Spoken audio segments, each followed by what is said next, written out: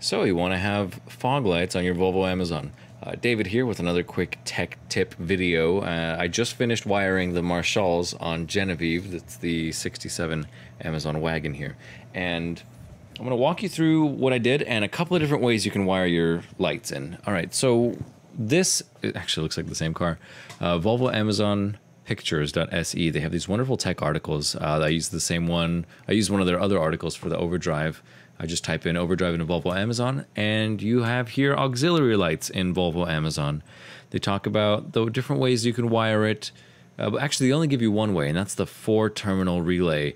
The original relays were 3-terminal, and the 4-terminal is so that you can have, as this customer wants, a California or I guess 50-state legal car for the wiring. And by that I mean you can have the fog lights turn on only with the headlights. You can't just trigger them on their own. So you have to have the headlights on, and then when you turn the high beams on, it disables the fog lights. And the reason why the 3-terminal relay doesn't work is because it's a little too simple, and it doesn't know that there's another circuit that closes the second, or I'm not going to explain this well. It's midnight, and I'm a little tired, but I'm going to show you. Let's just hop under, or maybe we'll start here actually at the relays.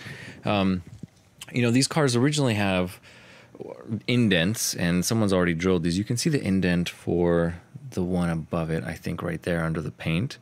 That might not be one of them, but you know, Bruce had two. That's my 62 Volvo, and he's actually running this kind of relay. And that's because I want to cheat the system, be illegal, and basically run my fog lights at any time so I can leave them on at Cars and Coffee, because I like it to be a non-stop disco. Bet you it's Nabisco. Bet you didn't know, but this relay here has 3 terminals, 3051 on the front, 87 on the right, 85 on the left, as you're staring at it from here. They're still available new from VP Auto Parts. The part number comes in a Volvo box, 669102. The article talks about the different part numbers as well. And this is our wiring diagram for it. Supply from battery goes right into the middle.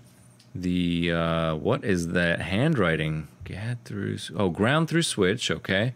And then fog's power. Okay, so this would be the output to the fog lights, the battery power, and then the ground switch. Very simple. They use these relays for the reverse and for the headlights. And I was trying to figure out how to get this to have signal from the headlights so that it really only turns on with the 3-prong. It's just not possible. The 4-prong relay, I will start here by saying these are the wires for it. I need to do a little final zip tying and cleaning up to hide them, but I can show you now. The 2 whites that are in there, those are the only ones sticking out. The rest of the wiring is under the dash, which we'll head there now. Under the dashboard, I know I've got the key on. The relay is hiding right there above the clutch pedal because there was a bolt already existing, and this way I didn't have to drill any holes. And from that, maybe able to produce the... This is actually a very common kit that comes with its own fuse. This is a 30 amp fuse, right? I should probably lower that to maybe like a 15 or something. That's way too much amperage, but you know, it's also linked to the ignition. So from the relay here, there's really only 4 wires for the 4 terminals. You've got power, the red, black, ground, 2 whites. One white is going to be the output to the fog lights. The other one is going to be the trigger signal wire. So what it's basically doing is it's not taking, it's giving the battery voltage to the lights, but it's getting the signal to close the circuit. When the switch is activated, that's, you know, there are 2 things that need to happen for the signal to hit the fogs. The switch needs to be activated, which is in this case just interrupter switch on the ground. And the second thing that needs to happen is the headlights need to be on. So those are the 2 parts of the circuit, which activates the coil in the relay, and then the other one just lets the current pass through from battery voltage all the way to the lights. I hope that makes sense. Very common relay style. Now here, you see there's a hole on the left side which is available for the map switch. A lot of these cars, left-hand drive, right-hand drive, I don't know if that's the reason why the hole exists on both sides, but a lot of them have it there. The other thing that already fits, this is a 1/2 inch hole for the switch. The switch I'm using here is an overdrive switch from the P1800s, also sold as a fog light switch, and I like that. Real cool. And it's got a nice feeling to it. I had to make a bracket for it, and the bracket as we'll turn around and go under the dash. The bracket has to have a bend in it.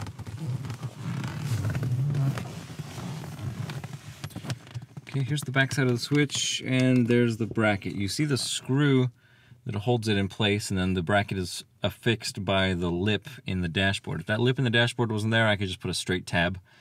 I also didn't want to drill a hole, so I just used an existing screw hole there. Now there exists a 1/2 inch hole already, right about here.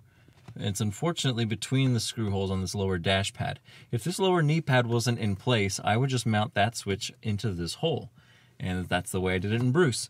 So this switch, with its fancy little bracket, all custom made, the terminals are out of the way, they're not touching anything. It does get close to the wiring if you're mounting it here. You'll see on the back side, this is the windshield wiper motor, and then this is the light switch on the back. And while you're here, do check that light bulb and the other side over there. Make sure you've got 2-watt bulbs, not 4-watt, because 4 watts will melt the green lenses in your gauge cluster if they haven't already. All right, so here's a better view of the relay. Boy, this whole car, everything, it's like practically new under here. Whew, it was a lot of work. Still continues to be. So, I've decided on pulling it toward you to activate it the same way that you would pull the light switch toward you, pull the choke, the wiper motor switch, all those things. So that's that. Switch is available through VP Auto Parts. It has a really nice detent to it, but listen to the relay. Cool. Instantaneous. Now the power to the relay goes under the firewall blankie right up here, and then I routed it around the steering column. Ooh, it looks kind of daunting back here. It is now the 4th wire going to the ignition. We've got the radio, the big fat one that goes up to the fuse panel, and the cigarette lighter. So that's all 4 there. Now, I think that's all I have to show under here. There's no indicator light for having the fogs on. You will just sort of know that they're on because you see them that way. And is there a light on you? Oh yeah, there's a fancy Bluetooth on that radio. Okay. So with the key on, voila. I haven't aimed them yet, but it's kind of funny that they're both the same level. They're slightly below the headlights. I think you're supposed to have them at or below just a little bit, and I'll do a final adjustment as the car is level. But there we have them, these really nice Marshalls. These are the 660s, and I'll show you now the wiring again as it goes here. This relay, I'm going to end up putting it here because inevitably the prongs will wiggle and it's intermittent. So I'm getting intermittent high beam functionality. Oh, speaking of, that is the other trick. As you do high beams, the fogs should disable. That's the whole point. And they're back. Okay? I mean, if you don't want the fogs, then you don't want the fogs. If you want just the flasher, you pull the stock.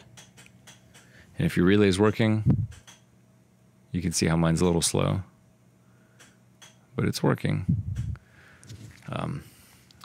Yeah, I gotta replace that. Now, let's go turn these babies on and let's look underneath. Okay, the wiring, the 2 whites, one of them goes to the gray wire. That's the important thing. If you want your trigger, this is where you can find it, or you find it underneath the kick switch. The kick panel switch, which is the foot dip switch, that's what it's called. I've just connected it here to number 4 because it was easier to get access that way, and I didn't want to pull back the carpet and have to splice in the wire over there. But that is probably an easier method for you if you've got carpet that's easily removable. So it's that gray wire. You can't go to the relay for the headlights because that gray wire just goes over to something else entirely. And if you connect to the reds, then your fog lights will turn on with the high beams only. So the power cycles between the grays and the reds, between low beam, high beam, low beam, high beam. So underneath, now the very last thing, regrettably, yes, this has a junction here because the wiring that came in the kit was a little lacking in length, but you know, with the relay and everything else, it's all in place. So I'm not terribly upset about one splice there. I've also got a bad habit of doing service lengths on everything, so you know, it doesn't actually look that pretty under here, but it's waterproof and that's what counts. So yeah, there's a lot of extra length on this wire. I've taken the zip ties that have the holes on them there, and those can go into the screws right there. And then all that stuff connects to the Marshalls. The Marshalls ground through the brackets. The brackets came with a kit that was the L bracket, or whatever it's called, that shape. And they actually are supposed to clear a little bit here, but they are sort of too tall, and they could be spaced up, actually, or the bracket bent up, which is a little difficult. But they did also come with a, not a banjo bolt, a carriage bolt for the bumper, because if you try these, well, you can see it's too big. All right, I'm running out of steam. It's well past midnight, and everything works. There's actually a spade terminal, or a spade connector in here. You can kind of make out the shape, because I do want these to be disconnectable, but that will require that you do cut around it so that you can, you know, get rid of the waterproof seal, essentially, which is that 3-inch heat shrink.